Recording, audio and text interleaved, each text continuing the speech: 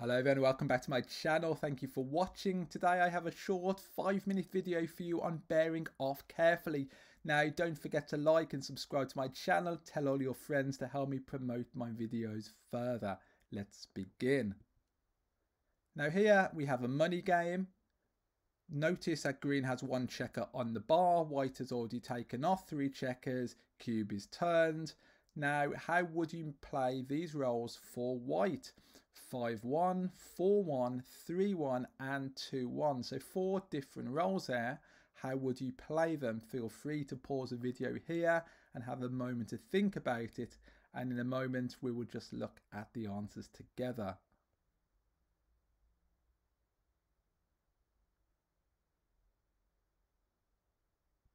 Okay, so let's start with 5-1. Now, the 5-1 play is pretty clear. You must here clear the 5 point, and anything else would be a blunder, as we see in red. Now, the 5 point is correct, clearing the 5 point, because you only leave 9 potential shots next roll. Of course, green could dance. Green is not the favourite to enter on a 5-point board. He only enters 11 rolls out of 36. So here we need to be careful we do not get ourselves into a situation where we leave more rolls in the future. So clearing the 5 point leaves 9 potential shots, but clearing the 6 point would leave 17 potential shots, almost twice as many shots, which is why it is a blunder. So here we need to be very careful we do not leave more shots in the future, particularly against green's closed home board. So simply here we make the safest play by clearing the 5 point. Now by playing 4-1 we clear the 4 point, which again is a clear play. Anything else would be an error or a blunder. By clearing the 4 point we only leave 2 potential shots with 6-2. Clearing the 5 point leaves 7 potential shots, and clearing the 6 point leaves 13. So again we make the safest play, which leads to fewer bad rolls in the future if green keeps on dancing.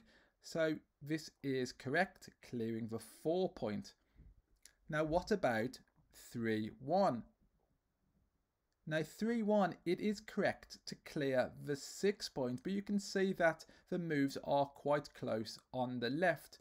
Now by clearing the 6 point, we leave 9 potential shots next roll. Clearing the 5 point leaves 7 shots, clearing the 4 point leaves 2, and clearing the 3 point also leaves 2. So why here are we making the play which leaves more shots?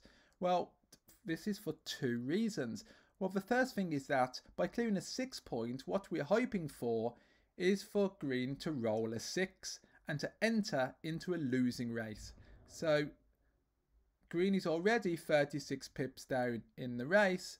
So we want green to enter a losing race and then us to bear off with safety and no awkwardness in the future. Of course, green enters. It's extremely unlikely that green is going to win unless he rolls a miraculous sequence of doubles.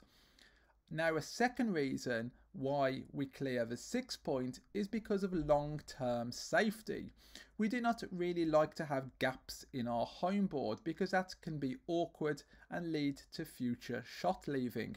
So here we simply make this play now to lead to fewer bad rolls in the future because of course, as I mentioned, green is not a favourite to enter and could stick around on the bar for a while and become somewhat of a nuisance. So we need to not only think of this role, but roles in the future. Now, in terms of long-term safety, we know this is true because if we put 2 green checkers on the bar instead of 1, then clearing the 6 point would become right by a larger margin, and anything else then would become an error. And that's because, of course, if green had 2 checkers on the bar, he has better timing, he's going to stay around for longer, and we really need to be careful as white about not leaving awkwardness in the future. And playing 2-1, well, here the play is obvious. We clear the 6 point, only leaving 2 shots with 6-5, and anything else would leave more shots or have gaps in the board, which we don't like for the reasons aforementioned. So there we are, just some tips to finish off. So consider how many bad rolls you're leaving if your opponent dances. Of course, he dances 25 times out of 36 on a 5-point board. Also consider long-term safety and subsequent rolls if your opponent keeps dancing, such as with that 3-1 we discussed earlier.